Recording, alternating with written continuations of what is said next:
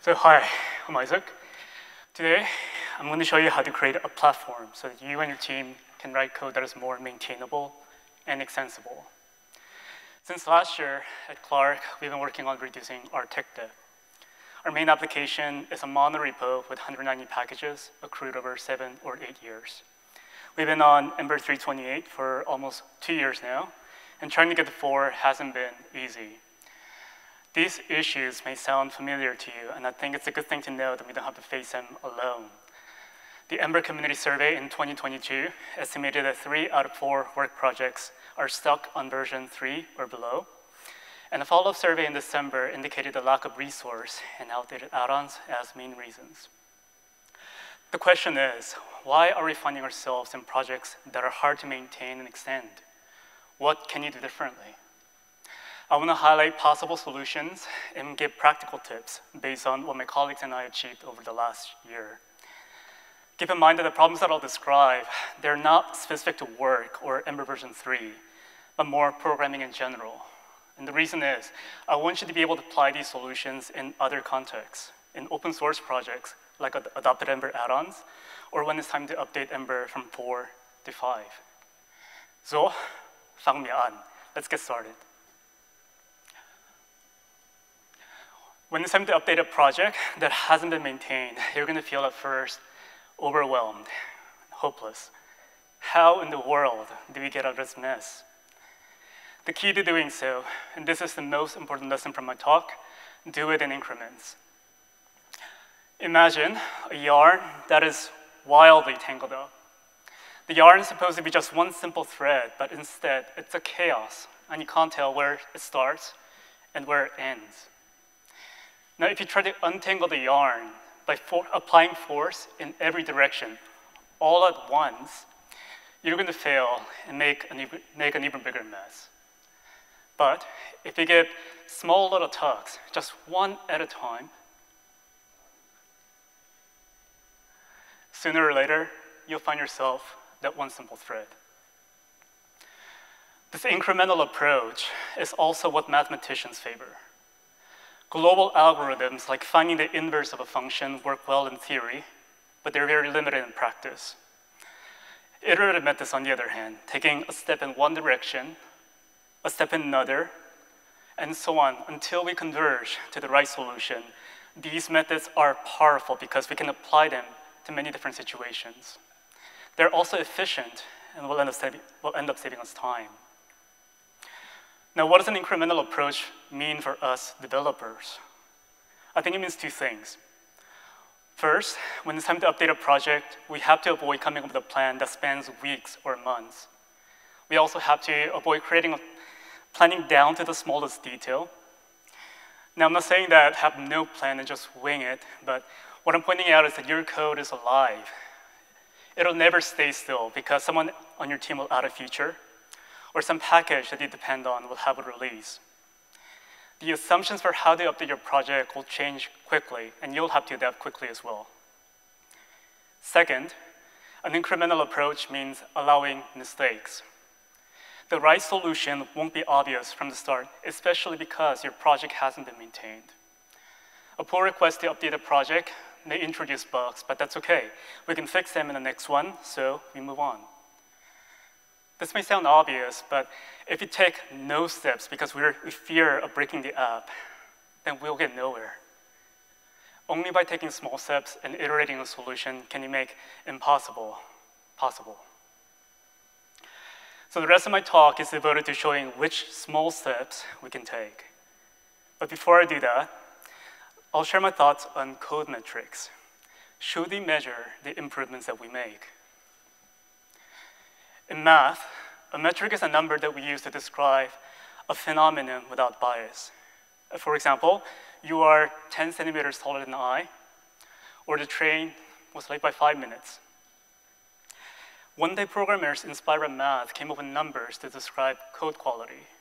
How many lines of code are there? How many components and routes do we have? And so on. The problem is, again, your code is alive, and the assumptions for your project will change from one day to the next. It's important to ignore these changes that were outside of your control by normalizing the metric. Maybe divide the metric by the number of lines of code, or by the square root, or the logarithm, whatever we can think of. And you're starting to see that we're fidgeting numbers and adding personal bias when the metric is supposed to be objective. I claim that it's impossible to measure the change of a code metric. In other words, how much the code improved over time. We can only measure what is now at this moment. So long story short, don't worry about code metrics, just do the right thing and improve that code you wanted to. Next question is, well, what is the right thing? What does it look like? And the answer is going to depend on which aspects of code we care about. To help narrow the answer, we're going to focus on two aspects, maintainability and extensibility. A code that we can maintain and extend exhibits three characteristics. It has a minimum API, it separates concerns, and has few dependencies. In math, we say that these are necessary conditions. This means that if your code doesn't meet one of these conditions, it cannot be maintained or extended. Think of these as a checklist where each item tells you which small steps you can take. To make things more concrete, I'll use reusable components, something that we are familiar with and use on a daily basis. One, the right code has a minimum API. An API, application programming interface, draws a boundary between two code and rules for communicating with each other. When the interface is good, the code is easy to use, maintain, and extend. And when the interface is bad, the code becomes a hazard and can stop your project at some point. A common mistake that I see in components is supporting too many cases. That is, the component ended up with a large API by allowing many arguments. This can happen when you try to predict the future and over-design things, or when you try to quickly fix something with an if statement. If there's this new argument, I'm going to do something else. What we tend to ignore is how every case increases complexity. Not linearly, but I claim that it's quadratic or higher because of the combinatorial effect, how arguments interact with one another. And we can assume that the higher the complexity, the more likely that the component is untested and unmaintained. Back in Germany, we have this amazing animal that's going to sustain the future called eierlegende Wollmilchsau. If you've been to the Oregon Zoo, you might have seen it. It can give us eggs, wool, milk, meat, and companionship. It can do everything that we want because it does not exist. And I lied to you about the Oregon Zoo. It's an idiom, like jack of all trades, master of none. So the lesson is design simple things. Got it. But what if I already have a component with a large API? How do I simplify it? And the key to answering this question is researching your current use cases. Find out which features were almost always used and which maybe once or twice. The code for the rarely used features, see if you can delete them. By doing so, you can reduce complexity and the chance that your component is going to cause an issue. And also, by removing code, you can create a chain reaction of additional refactors. Remember, the key to untangling a yarn is to give small little tugs. Now, what if there is a feature that was used once, but you have to support it? Your business depends on it. I will see if I can create another component, maybe through composition. The idea is that you want to treat this feature as an exception and not the norm. When designing reusable components, I want you to target the 80% and not give in to the other 20. 2, the right code separates concerns. Recall that an API draws a boundary between two code. In the best case, each side trusts the other to perform only certain tasks and no others. And when this happens, the tests for each side are simpler. The question is, for reusable components, how should you separate responsibilities? Which tasks belong to the reusable component and which to the consumer, whether that's a component or route? In my experience, we can maintain the reusable component well if it takes care of these three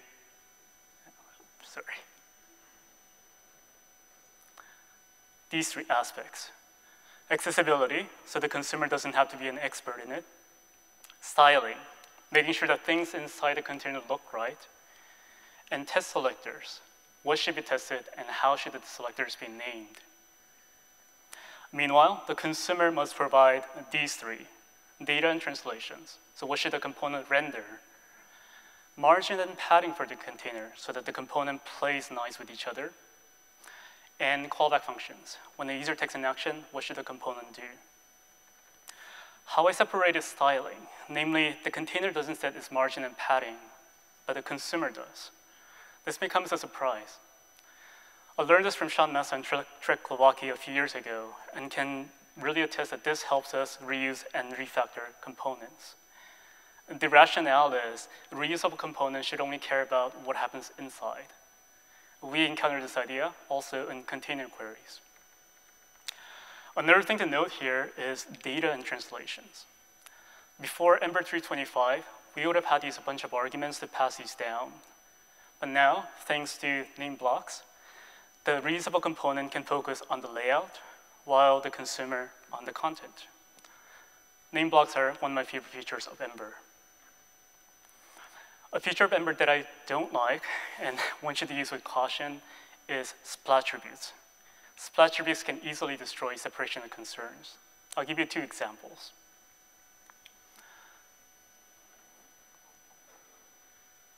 So one time, I tried to replace flex with grid to simplify a reusable component, only to find out many of the consumers have passed the class attribute and had overwritten the flex properties. Thanks to splattributes, implementation got leaked, and the consumers are now forcing me to keep using flex. Another issue that I observed at Clark is too many test selectors, because many consumers pass their own. When the same DOM element is referred to in 7 different ways, refactoring the component becomes tedious. I suddenly have to find and update multiple test files in different packages.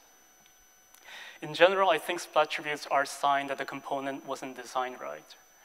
Maybe the component should ask the consumer to instead use arguments to define the styles, name blocks to customize content, or test helpers to write tests. I want you to use the right solution, the right tools to solve the right problems. And number 3, the right code depends on few. Just like arguments, every package that we install increases the chance that something goes wrong.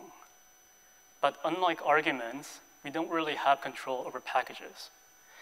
When the package author doesn't do releases, or they make breaking changes, our code can become stuck in time. Now, I'm not saying write every code yourself and have 0 dependencies, but ask yourself, is their code more stable than mine?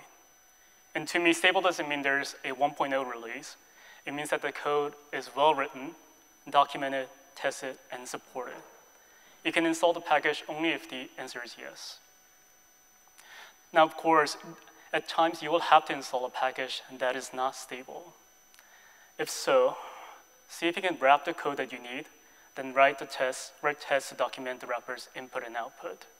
So this way, if the package turns out to be no-go, you'll only have to replace the code in one place, the wrapper.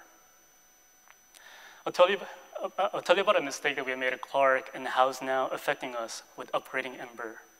It's a funny story, and you're going to laugh because you're not affected.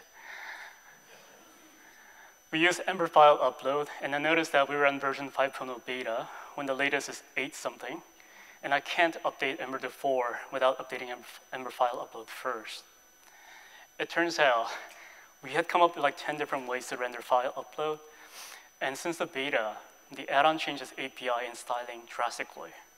So now we have to fix deprecations, visual regressions, and failing tests for every one of these cases. If only we had come up with the wrapper component, right? So to help people design code right, we need a strong foundation. Things like simple lint and test strategies, up-to-date dependencies, and short build and rebuild times. Replacing the foundation is a comparatively large task, but it's also something that we'll have to do only once in a while. The question is, for an existing project, how do we replace a foundation without stopping everything else? And again, the answer is in increments. A year ago at Clark, every package had different linter configurations, so we couldn't easily update packages like ESLint and TypeScript. Furthermore, how we ask our developers to lint files was different from how we asked our CI. Fast forward to now, our project is set up like this. There are only 3 scripts for developers to remember because every package has them: lint, lintfix, and test. And furthermore, we ask the CI to run the same script so that we can reproduce issues locally easily. Second, we use the flag cache and the package concurrently so that we can lint files faster and more exhaustively. And finally, we have limited resource, so we rely on the default as much as possible. Things like blueprints from Ember CLI and official plugins like tsconfig Ember. We adopt third-party plugins only if they're stable in the sense that I mentioned earlier. And here's how we change linting across 190 packages. It turns out packages are not equal. Leaf node packages, packages that don't depend on others, were actually seldom worked on, so we could update all of these at once. Packages for a business domain, which belong together, they were updated together. In a single day, we updated ESLint to version 8 and reset all configurations by bypassing CI. We asked lint.js to return code 0, which means unconditional success. And afterwards, again, in groups of packages, we reverted the scripts, ran autofix, and ignored the errors that couldn't be fixed. With this divide and conquer strategy, it took me, one person, about 10 pull requests, and no more than 5 days to introduce a change. Next, we look out for deprecations and outdated packages that can block us from updating more critical dependencies like Ember source. To find deprecations, we can use Ember CLI deprecation workflow and create a to-do list. The add-on does require that we have enough tests to avoid false negatives, so later I'll show you how you can write simple tests when there aren't any. A second approach is to run your application and use Ember Inspector's deprecation tab. Here are 3 deprecations that I think will affect many projects. If you want to learn more how to fix them, you can visit deprecations.emberjs.com. I also gathered a list of packages, important packages, and the minimum version that you want to reach. I think it's important to update Ember Auto Import and Ember Modifier now because more add-ons will move on to support Embroider. And to help people iterate on the solution many times, we need our build and rebuilds to be fast. As a forewarning, high-performance optimization isn't my expertise, so I cannot give you definitive answers. But nonetheless, I'll share what we did at Clark, which seemed to help lower the times. Maybe they can help you too. We ended up with 190 packages because of premature abstractions. By combining packages and removing dead code, we're now down to 150. In the process, we remove a few cyclic dependencies by creating a leaf node package. And if you have a component that is used by many packages, see if you can simplify it. Maybe you can make it template only, or replace the older syntax with more modern ones. An ongoing project for us is to declare dependencies correctly.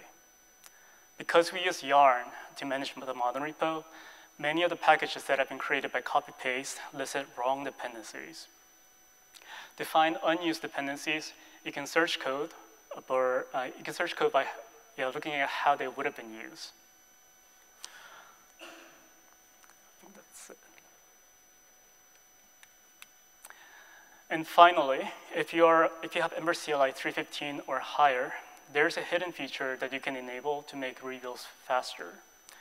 In Ember CLI build.js, simply set this flag Broccoli enable memo is the true.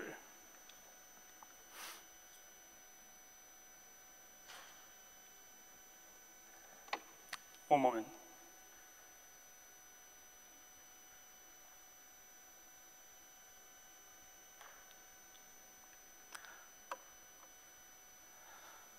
So my colleagues and I, we are in this lucky situation where I can maintain code full-time, but that's still a buzz factor of 1. It's important that I share knowledge and get more people involved. This year, my colleagues and I started to tackle tech dev together. Each quarter, we discuss ideas and decide what to work on. To show that every one of you has the power to make change, first, I'll cover 5 techniques for refactoring. These are accessible and can be used on a daily basis. Next are code mods, something that's more advanced and takes time to do. And finally, we'll think about our interpersonal skills and how they affect how we collaborate. There's this book on refactoring that I just hate. It gives us 70 techniques, and the examples are academic, so I can never tell which are actually important. I claim that we just need 5 to survive. Write tests, rename things, make early exits, extract functions, and then remove dead code. If your project doesn't have tests, you can use Ember CLI to write the simplest test, a tautology, true is equal to true. For example, you render a component and write assert OK true, or you look up a service and assert that it is truthy. Even these simple placeholder tests give us 2 valuable information. 1, the minimum data needed to initialize our object, and 2, the guarantee that this object, when used, won't cause issues. You can learn more about how to write tests from my talk at EmberFest 2019. The lessons from back then still apply today. If there is a variable, condition, or function that you don't understand, there's a good chance that other people won't either. Once you understand the code better, give a name that describes the thing better. And 3, nested conditions. In general, indentations to the right are a recipe for disaster. They encourage us to keep nesting to handle new exceptions. You can fix this problem by making early exits.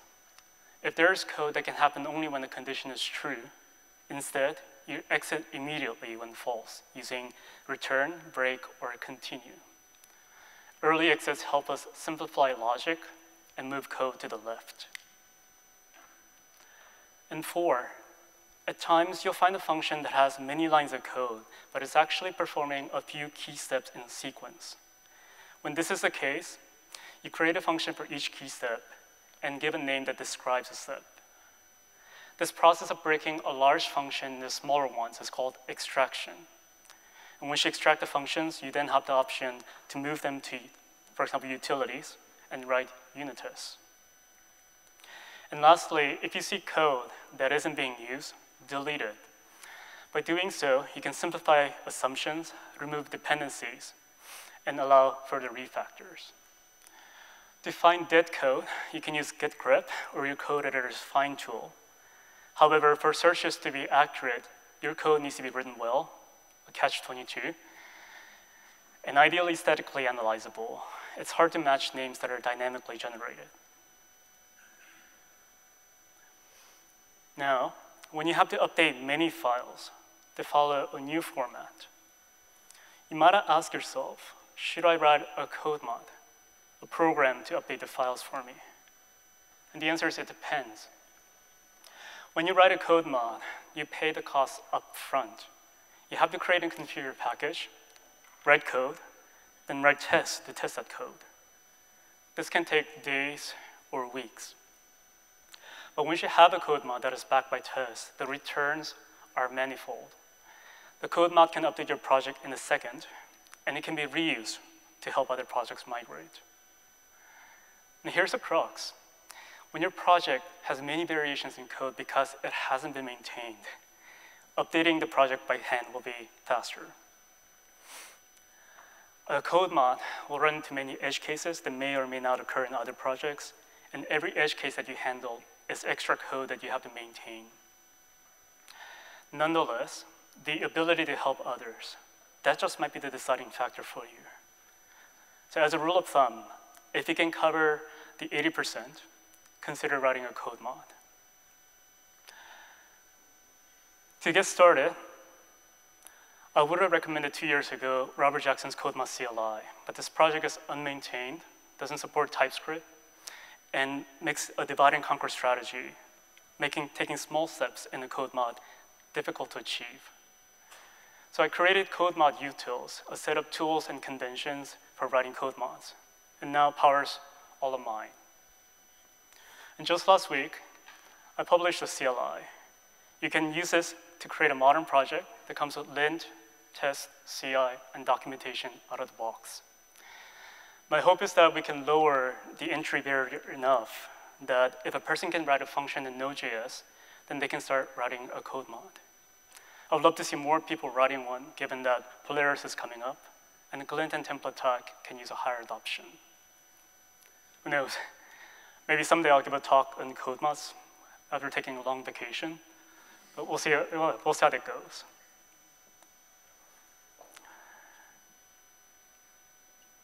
And finally, when solving problems together, I want you to think about your interpersonal skills and how they affect how you collaborate. Each of us with a unique background has a different way of thinking and verbalizing how we perceive the world. These differences surface when we discuss ideas and review each other's code.